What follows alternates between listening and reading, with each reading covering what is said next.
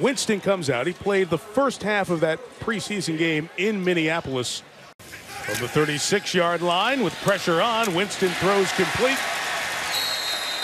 The fourth play is a Buccaneer in this stadium. And Winston will check it down and complete it to his running back, Doug Martin. From the 42.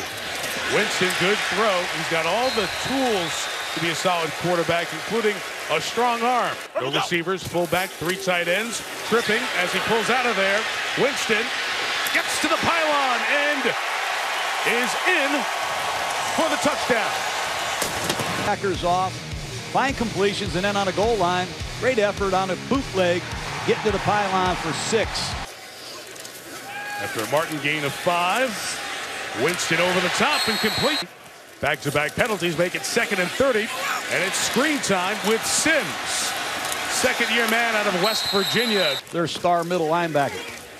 First and 20, Winston throws to the 3rd receiver on the team, Lewis Murphy. Winston has it from the 29-yard line.